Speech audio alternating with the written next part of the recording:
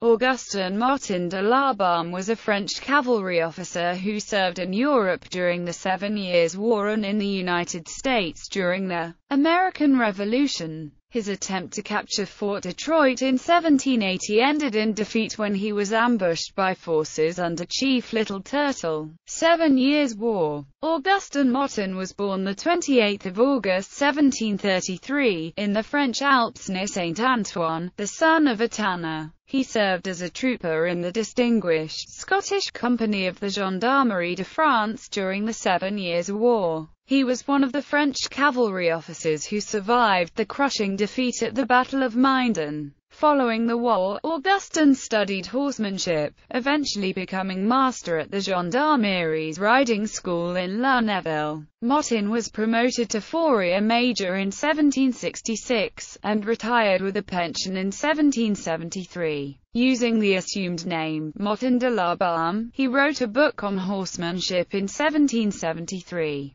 Titled Essai sur l'équitation aux principes raisonnés sur la démonterie de dresse les chevaux. He followed with a book on cavalry tactics in 1776. American Revolution. Augustin de La Balme left for the United States to assist in the American Revolution. In 1777, he was appointed as the Colonial Army's Inspector General of Cavalry. Upon learning that Casimir Pulaski would be in command of the United States Cavalry, La Balme resigned in October 1777 and 1780, allegedly under secret orders from General Washington, but as likely acting on his own. He traveled down the Ohio River to Kaskaskia. The successor General Clark's capture of Fort Sackville at Vincennes inspired La Balme to attempt a similar feat against the British at Fort Detroit. La Balme arrived in Kaskaskia as a French officer and was greeted as Messiah by the local Canadians residents,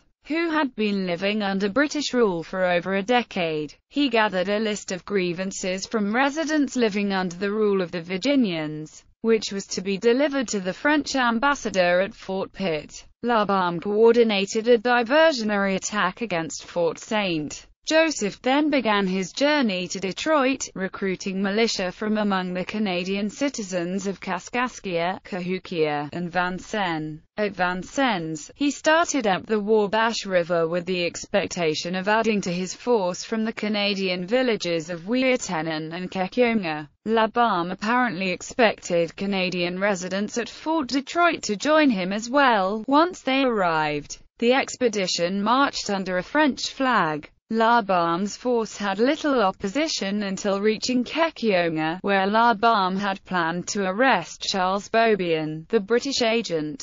Beaubien and many of the Miami were not there, however, so the force raised the French flag and raided British stores for over 3 days while awaiting reinforcements that never arrived. Upon learning of the return of a Miami hunting party to Kekionga, La Balme departed to raid another trading post on the Eel River. Leaving some 20 men to guard the captured stores at Kekionga, his force marched out over the Eel River Trail. The Miami Indians, learning of the intrusion, destroyed the small group of men left at Kekionga. Chief Little Turtle, who lived in a village along the Eel River, gathered available warriors and attacked La Balme before he reached the Eel River trading post. La Balme and his men fortified themselves on the banks of the river. There remains some confusion as to the length of the battle. Accounts of the siege vary from several days to several weeks. They were eventually defeated by an overwhelming force, and only a few survivors managed to escape. Augustin de La Balme died in the battle, which became known as La Balme's defeat. Aftermath. For his leadership in this battle, Little Turtle gained a reputation that initiated a successful career as a war chief. Although La Balme's expedition resulted in failure, it did cause the British considerable concern. Major de Peyster subsequently deployed a detachment of British Rangers to protect Kekionga. Fort Detroit would remain under British control until the Jay Treaty was ratified in 1796.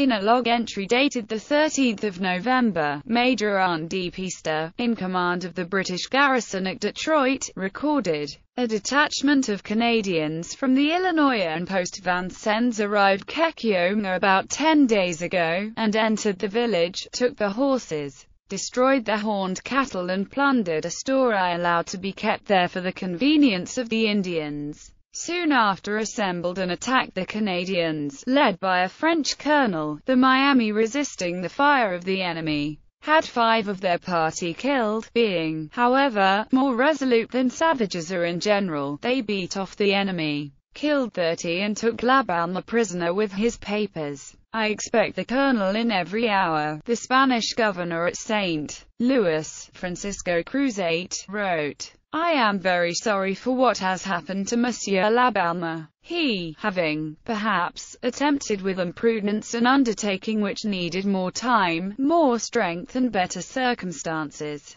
Memorials. In northeast Indiana, near the Allen-Whitley County line, along the Eel River, a brass and stone marker placed by the Daughters of the American Revolution in 1930, reads, "In memory of Carl Augustin de La Balme and his soldiers who were killed in battle with the Miami Indians under Little Turtle at this place, November 5, 1780. The 5th of November 2005, the Indiana Society Sons of the American Revolution erected a bronze marker and commemorated the event's 225th anniversary. The ceremony involved descendants of Revolutionary War soldiers and Miami Indians. The 6th of November 2010, the Indiana Society Sons of the American Revolution erected a bronze historical marker commemorating the event.